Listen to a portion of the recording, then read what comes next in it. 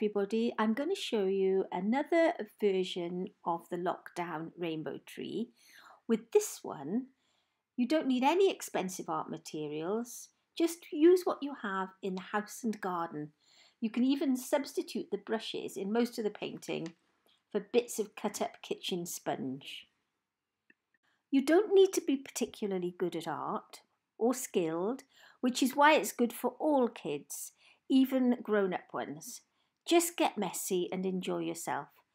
But go easy on the water or all the leaves will turn soggy.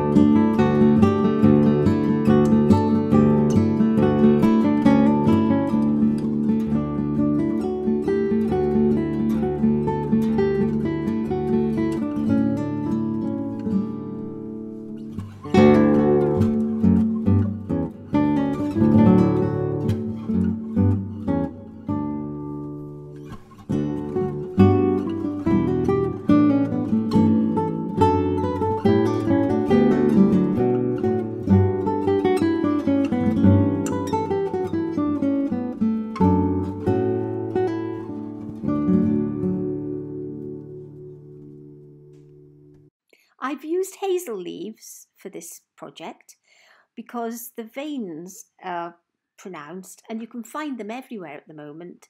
We've actually got a hazel tree in our garden. I painted on the underside of the leaves because the veins are so pronounced and they're more pronounced on the underside. I've used poster paints because they aren't expensive and the colours are bright.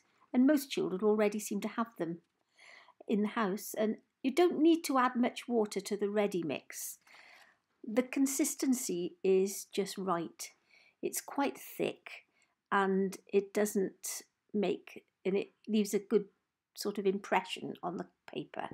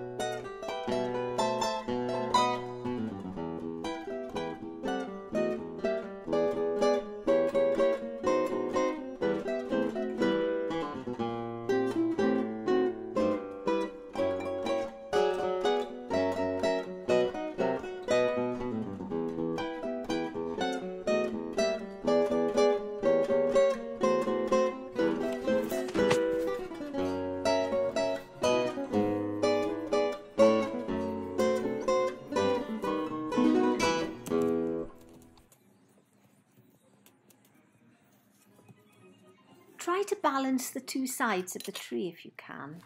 Take a step back and look at it occasionally from a distance.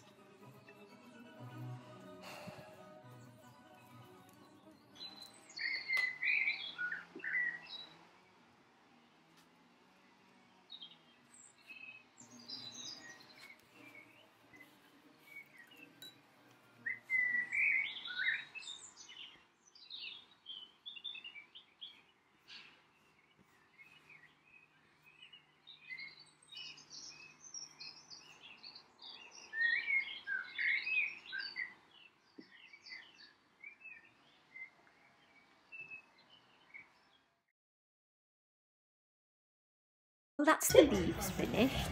If you use bigger leaves, obviously it's going to be a lot quicker.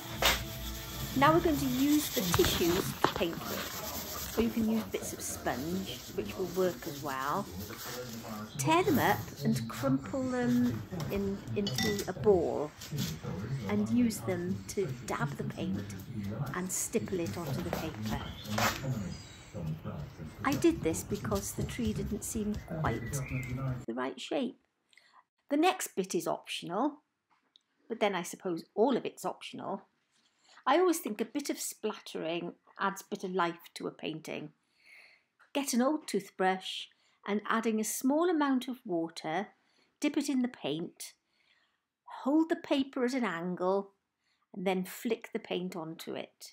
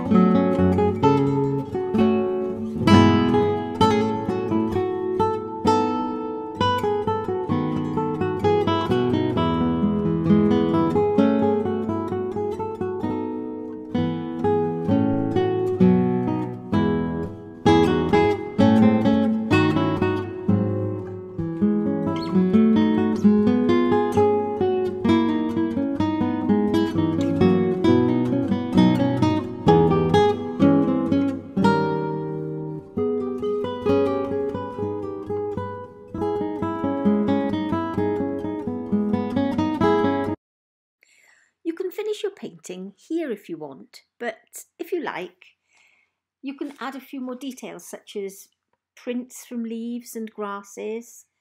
And the tree, as far as I'm concerned, represents the NHS sheltering us from the storm under its rainbow branches. So you could add some rainbow birds and maybe a rabbit or two, if there's room. I cut up tiny triangles of household sponge to dip in the paint and press onto the branches to make the birds. Then when you've finished, you can put the painting in your window. It's something that a lot of people around where I live have done to brighten the place up, I suppose, for people when they go on their walks and for children to find.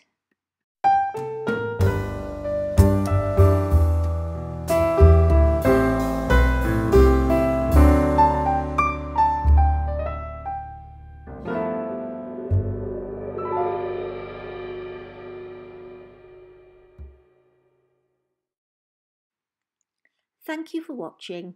Have fun and please stay safe.